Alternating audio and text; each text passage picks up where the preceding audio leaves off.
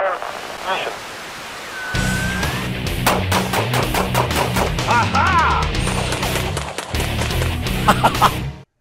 Hi, this is Joel Persinger. I'm the Gun Guy. Thank you very much for watching GunGuyTV.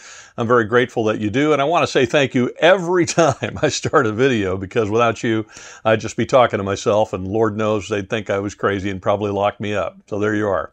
Listen, we've got some new stuff going on that I may have mentioned to you before. Among the other ways you can help with GunGuyTV, I've been asked to incorporate cryptocurrency. So if you go to the GunGuyTV website at GunGuy.tv, you will find a BitPay button at the top. So if you'd like to donate, you can do it with cryptocurrency, I think is what you call it. But in any case, you know what I know about Bitcoin, you can put in the head of a pen, but I'm learning. All right, here's the other thing. We got a brand new podcast that is being disseminated all over the place and syndicated everywhere. You can check that out on iTunes and other places, so please look for that, as well as all these wonderful places over here where we are distributing the videos. So we're not just on YouTube. One of the reasons I'm doing this is to make sure that GunGuyTV has as much of a reach as possible as we try to fight for the Second Amendment, as I try to keep you informed. So please check those things out and support us where you can. I would really appreciate it. Listen, I've done a whole bunch of videos recently on shotguns, and in particular on shotguns that are inexpensive, fairly easy to get, and that the common man, that's me, or woman, as the case might be, can pick up fairly inexpensively and can do a lot of things with.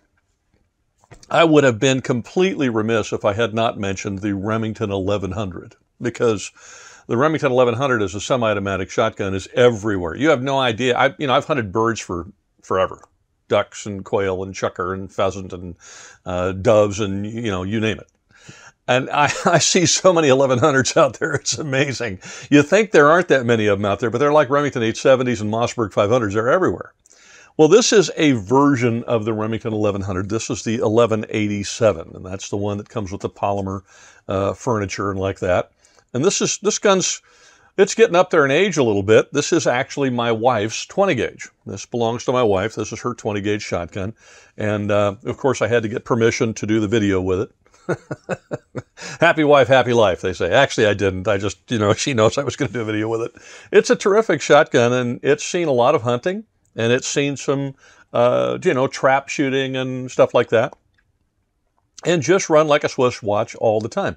A couple of things I like about 1100s is, one, first of all, they're not fancy. There's nothing fancy and, like that about a Remington 1100. It's a semi-automatic shotgun, and, it just looks like every other semi-automatic shotgun. There's nothing to rave about or write home about, except for the fact that they are just ridiculously reliable.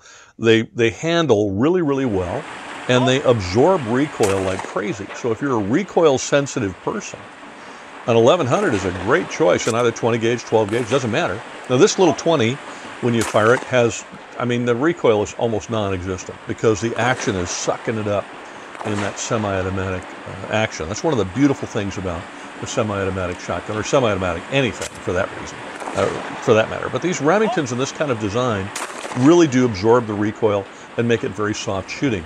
Similar kind of design, a little bit different, but similar kind of design to my Remington 742, which is my old deer rifle.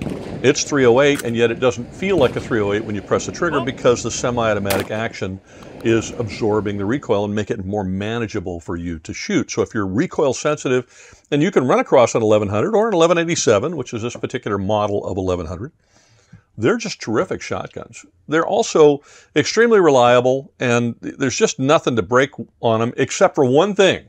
One. And that is, and I'm not going to take it apart to show you, but there's a little O-ring in them that fits inside the action. And when that little O-ring wears out, the action will stop running. Well, it's a matter of ordering a new O-ring from Remington. And I'll tell you, I've seen people try O-rings they get at the hardware store or whatever the case might be. Don't do it unless it's a last-ditch emergency or something, and that's what you can find.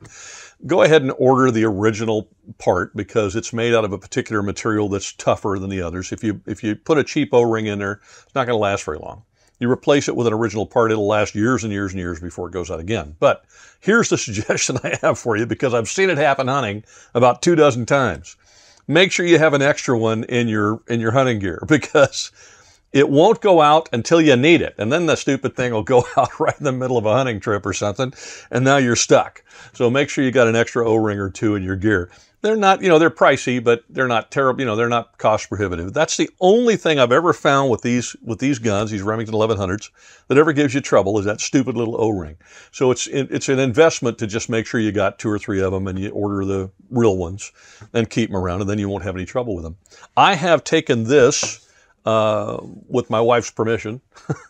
And I've taken it dove hunting and hunted quail with it and chucker and boy, I don't know, a few different things. And then she's used it quite a bit, and it's seen a lot of use, and yet look at it. I mean, honestly, it doesn't look like it's seen very much. Matter of fact, now that I think about it, my son has hunted with it a number of times as well. So it's seen, 3-4 hunters use it since we bought it, and we got it brand new for her some years back.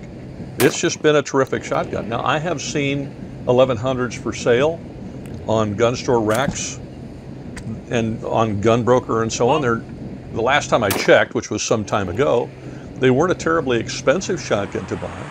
But if you're thinking about a semi-automatic shotgun and you don't want to blow $2,000 or what, I mean, some of them are really pricey, you might consider looking at the old standby semi-automatic, the 1100 series from Remington. They are really a great shotgun. There's a reason why there's a bazillion of them out there. It's because they're really a great shotgun. I suggest that you check them out. This one's been marvelous for my wife, and honestly, as I said, other members of my family, including me, have used it on a number of occasions as well, and it's put meat in the pot every time.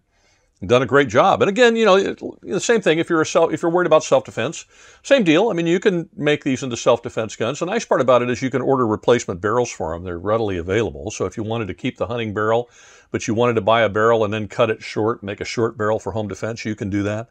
The other thing is the plug that's in here for hunting that keeps you down to 3 rounds is easy to remove. I mean, it's a 5-minute process. You can pull it right out of there, and then I think it'll hold 5 shells and then 1 up the pipe. And if you wanted to put a short barrel on it, now you got a nice little short semi-automatic self-defense gun that didn't cost you a fortune. So these can be really brilliantly used.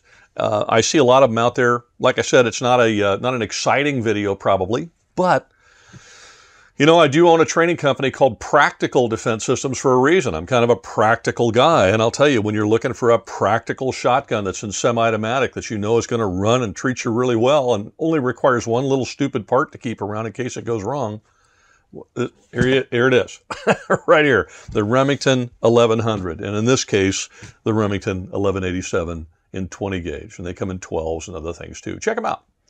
Well, thank you very much for watching. I really appreciate all of your support. Please do check us out on these other platforms because we're trying to keep the evil deleters away. YouTube has a tendency to demonize things and delete things, and one of these days, my channel may be one of the things they delete. So we're trying to keep you up to date on where we are. And then, if you wouldn't mind, check out that podcast as well. If you can help us out a little bit by shopping Amazon with our link or helping us out on Patreon, and I know people are mad at Patreon right now, I get it. Or if you want to donate a little money by going to the website and doing that, you can do it with PayPal. If you hate PayPal, you can do it with BitPay. There you go. The land of options right here. Have a great week, and please be safe.